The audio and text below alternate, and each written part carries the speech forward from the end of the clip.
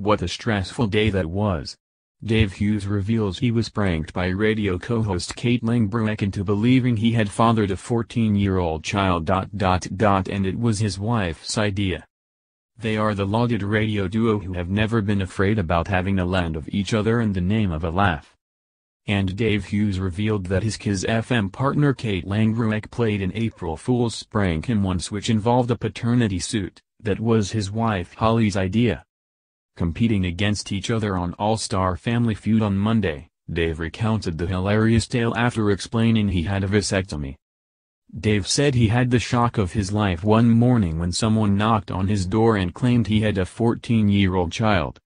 There was a knock at my door at 7 o'clock in the morning and a guy in a suit said, "I'm from the Family Court of Australia," and gave me a letter.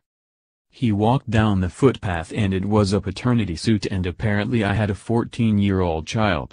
What a stressful day that was, Dave explained. Dave then added that when he arrived at work, Kate asked him if he had received any special correspondence. "I got to the radio show and Kate Langbroek on air said, 'Did you get a letter today?' It was a gotcha moment," Dave added. Speaking to host Grant Denier, Kate added, "Grant, it was April Fool's Day and he still didn't twig." Kate then revealed that the joke had been Dave's wife Holly's idea.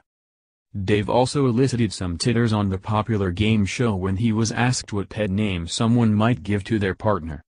"Sugar TS," Dave said matter-of-factly. Keeping the joke going, Dave shared a photo to Instagram on Monday night posing with wife Holly. "Me and Sugar TS on FM Live outdoor right now," he captioned the post.